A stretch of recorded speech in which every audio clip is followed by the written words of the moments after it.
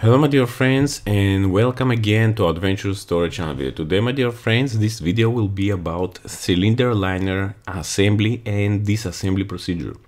First of all, I like to thank you that you have subscribed to the channel and you always have your thumbs on the top.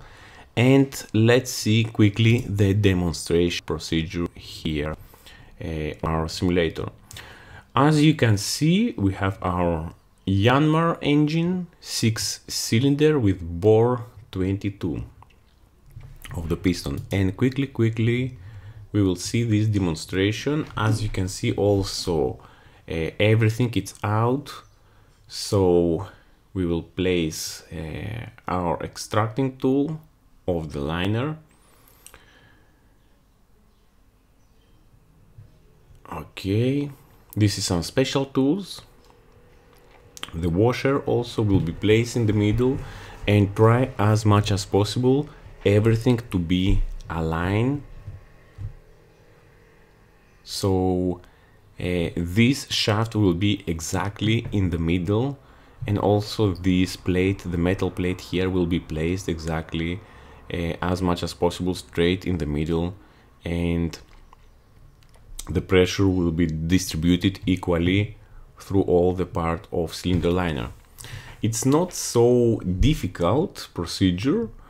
Here in this bore around the cylinder liner and between also this jacket, there will be circulated the water for cooling down the temperatures which is created here.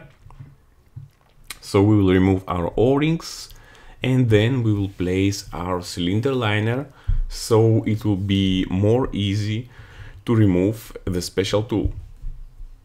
This kind of procedure for sure will be done when our measurements are outside the limits and it's necessary to replace the cylinder liner, or when you are making overhauling, it is good thing to replace also these O-rings. Also in 16,000 hours, I believe it's a very good solution to do that. And I don't know why some of the companies do not have this job also attached.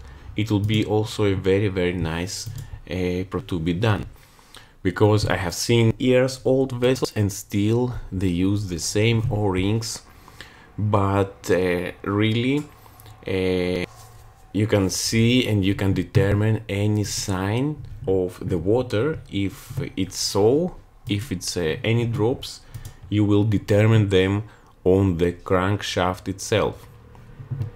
So let's start. Let's quickly join our disassembly procedure. I will press here and I direct select the special tool. So if any drops will be falling down in the engine, and if your engine it's standstill, let's say it's standing for a long time, you will have that opportunity to see some rust on the crank's space, or you will be able to determine some signs from water, like or the water it's dropping down. You will see some drops in some point. And also another thing that you can determine if you have a lot of water, you will see from the analysis. That's why it's very important to make the oil analysis to see if the water content it's on the levels and acceptable levels. So that's why every 3 months we give the oil for testing. We send it to a laboratory, and every 12 months also we send all the machineries, like deck machineries. Also we collect all that samples and sending them to the laboratory. There is also sometimes okay, let's pick up. Okay, let's pulling up. Okay, by tightening there. By tightening this nut here, we will pull out our cylinder liner. And there is sometimes some kind of let's say laboratories that will show you, okay, let's take the chain block, that your new oil that you have set it inside have some trouble. So let's pick it down. And that is true. Some of engineers have sent new oil to the laboratories from the bucket, and the laboratory said that there is some problems with the oil. There is a lot of water content, but really the oil was really clean from the drum itself, and the drum also was new. So also there is a file on board the vessel where everything, all this storage, and also the oil, yes, it will be stored, so you will have also a history of the machinery, and it will be more easy to identify any kind of problems. So let's turn. Now we can measure our cylinder liner also. Let's make the assembly procedure. And my dear friends, a really important thing of the measurement itself, because as I have seen in most of the cases there is a lack of proper measurement, and that is one thing that must be make some let's say training, indoor training for proper measurement, because I have seen there is lack of measurement and understanding of usage of the tools itself. So if there is a big error of measurement of some items, also it will be a very big loss of time for sure, and also it's very big loss for spares.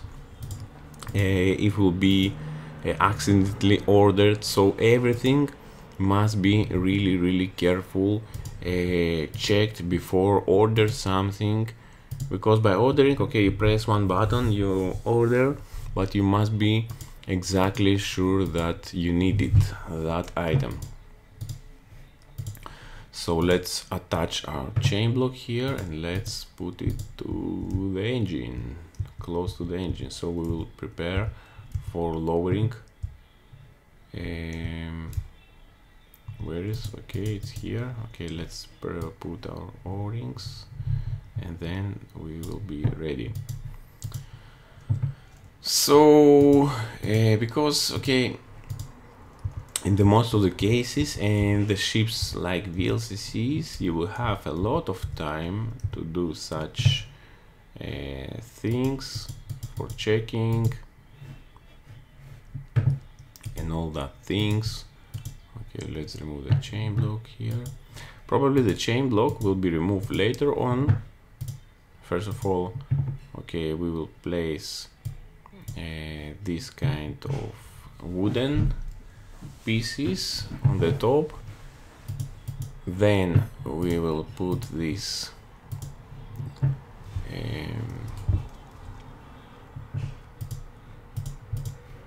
special tool, and then we will screw the nuts on the top, and then we will try to press so the liner will be inserted inside.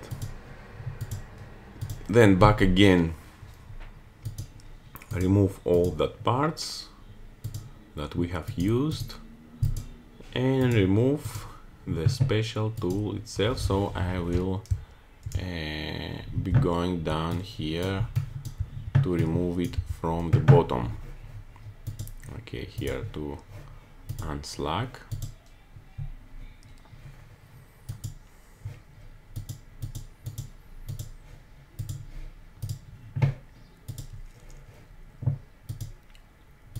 So what I would like to see, I would like to see third engineers to know the special tools, one of the thing which is very important, and also fourth engineers as much as possible to know the tools. So if it's necessary, they direct will bring the tool and it will be ready for the installation. This is nothing so difficult, and it can be done from everybody. Just you will need to spend some time to identify, to read the books, to see where it is located.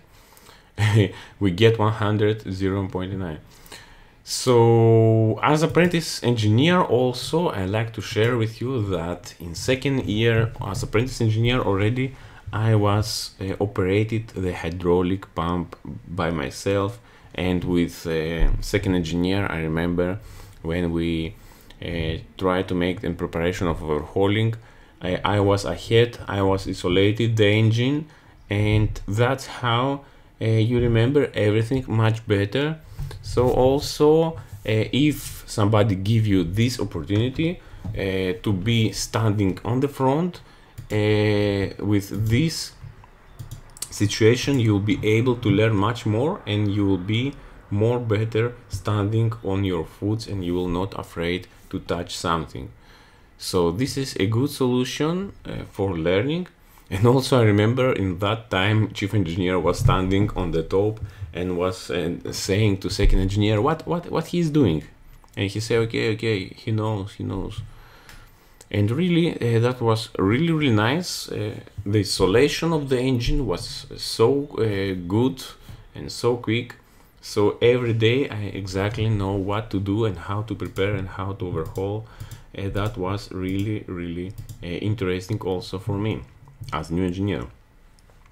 So my dear friends, stay here, stay to AdventureStory Channel. More videos will be introduced by the time from AdventureStory. See you in the next videos. Don't forget to share the videos so it will gain more and more new engineers. So if they are searching about this material, they will gain the access to these videos. Thank you, my dear friends, and see you on the next video from AdventureStory. Bye bye.